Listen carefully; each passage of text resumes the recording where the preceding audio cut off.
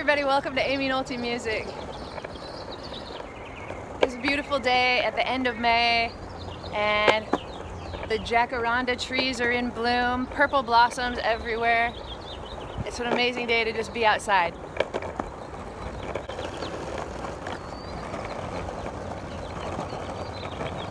I want to show you better. Look how cool. So pretty. And there's just blossoms all over the ground. Can you see? I don't know if you can. Anyway, I thought today might be a good day to tell you a story.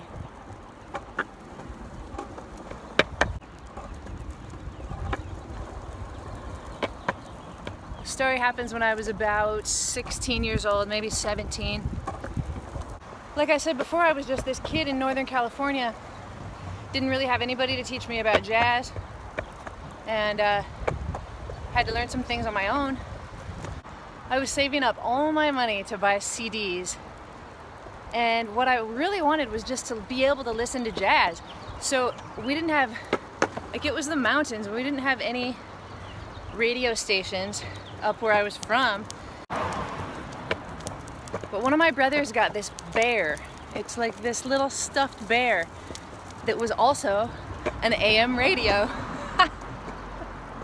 So I would take this little bear and try to dial it just so that I could find any jazz ever, and it never worked. You know, I was just getting guys talking about sports and everything, until one night I started to hear some piano music, some jazz piano music.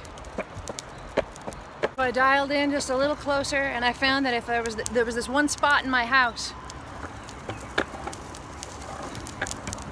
it was like between the couch and the heater, and if I would just kind of crouch down between the couch and the heater, I heard piano music.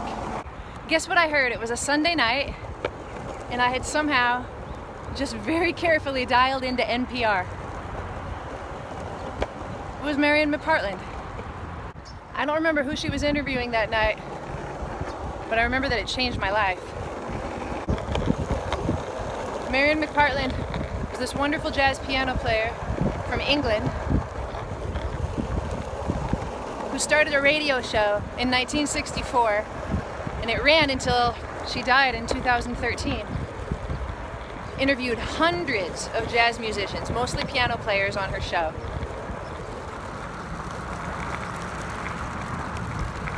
Everybody from Teddy Wilson, Dick Hyman, Bill Evans, Tommy Flanagan,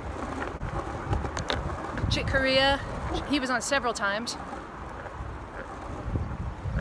Brad Mehldau, Alicia Keys, you name it.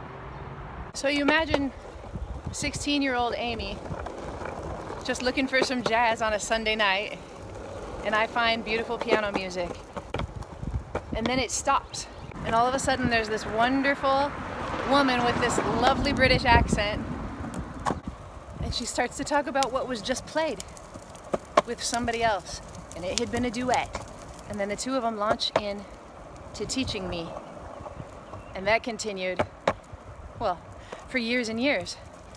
Every Sunday night, Marian McPartland. Oh my gosh, you guys have to see something so cool. You're not gonna believe it. Oh my gosh. All right, hold on. What? Oh my gosh. Billy the Fool talks about jazz at Mr. T's house. Ah! Oh! Holy moly, did it just get better? I do believe that's the Mystery Machine. Alright, I probably can't get closer without trespassing, but ladies and gentlemen, that is the Mystery Machine. Alright, I found a nice little place. I'm going to sit down for a little bit and talk to you. I'm going to rest a little bit. So yeah, Marian McPartland. Can you believe it? Just crouched by my heater with a tiny little stuffed animal bear But I'll tell you what, my brothers never saw that bear again because I hid it because nobody was gonna be messing with that dial after that night.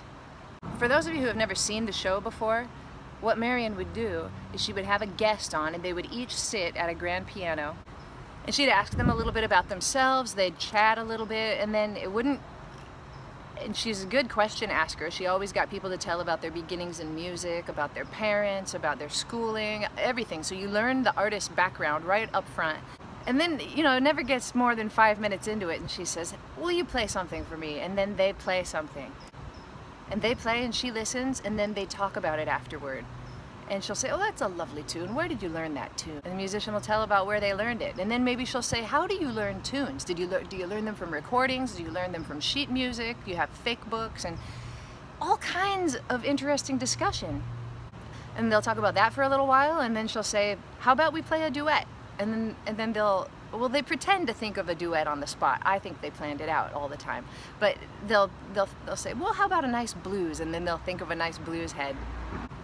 Or maybe the discussion will have led to Duke Ellington and they'll say, how about we play a Duke Ellington tune? It always feels really organic, and then they'll play a duet together. When do you get to hear piano duets like that? On the fly, improvised, amazing, so many of them. So after that, then they'll talk a little more and then maybe she'll say, well, can I play one for you? And then she'll play one for them. And I mean, they don't need anything but the music to facilitate these conversations, and such great conversations. You can hear Teddy Wilson, and in fact a lot of these are available on Spotify. Oh, maybe 10 of them, 10 or 12 of them, and the rest I'm pretty sure you can find on YouTube. But you can listen to Teddy Wilson like pretty much debunk my whole video about real books and tell you that, well, not real books, but he said that he would love, like, his favorite way to learn a tune is to get a hold of the very original sheet music from the show. Like, if you're gonna learn Hello Young Lovers, you know, you actually find the sheet music by Rodgers and Hammerstein that was meant for, that came out when The King and I came out. And then you learn exactly what Richard Rodgers did, you know, which chords he meant, slash chords, or, you know, whatever. He said you can learn the exact chords from the original sheet music.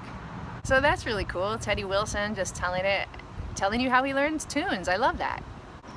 I remember one night in particular, and if you guys know who, please tell me, because I've searched. I spent the morning searching for it and I can't find it. But somebody was on her show and they played Thelonious Monk's composition Friday the 13th. They played it as a duet. That's a cool song by Monk, and in fact, in thinking about this the last couple of days, I went and transcribed it, and I think I'll make a video really soon about how Thelonious Monk plays on Friday the 13th. But it has this bass line that goes, it just goes do do do do, like that, and then the right hand would go do do do do do do do do, I think, like that, and the two of them fit together. And so one of the piano players, like maybe Marian McPartland, was playing that, and that sounded so interesting to me. And then the other piano player, whoever they were, help me out, if you guys know who they were, I'd love to know, played the melody.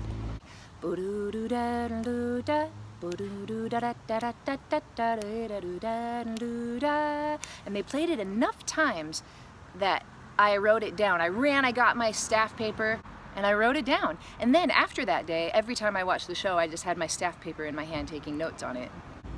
Then I tried to teach it to my brother, the left-hand part, and to my mom, and I just really, really wanted somebody to play that left-hand part so that I could play that melody that went back and forth between swinging and straight. I thought that was amazing. I didn't know it was possible. Just, you know, little things like that. Just to me in my living room from Marian McPartland.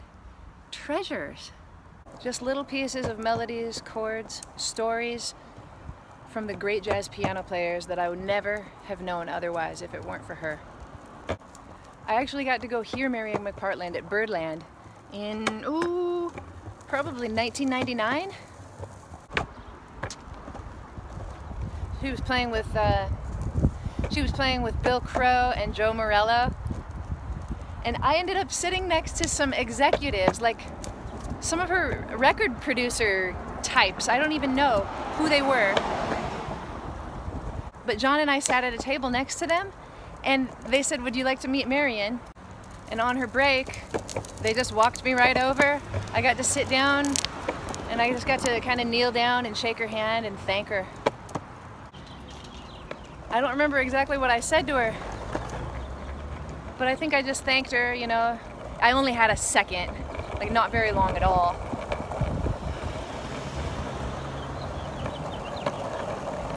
And I just thanked her for giving me, you know, access to a world I wouldn't have had access to otherwise anyway.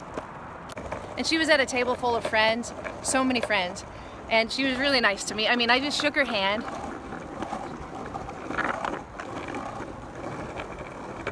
And told her all of that really quickly. And she just said, "Thank you, dear," you know. But I'm so glad to meet Marian McPartland. You know, most of the time you have experiences with jazz musicians growing up, listening to them, having them teach you in the privacy of your own home through their recordings or whatever.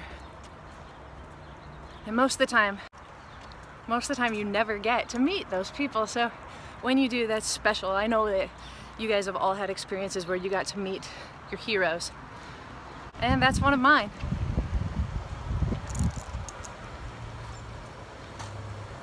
What's up, Mr. Mailman? Great to hang out with you guys today. Tell my little story. And I'll see you next time on Aimee Nolte Music.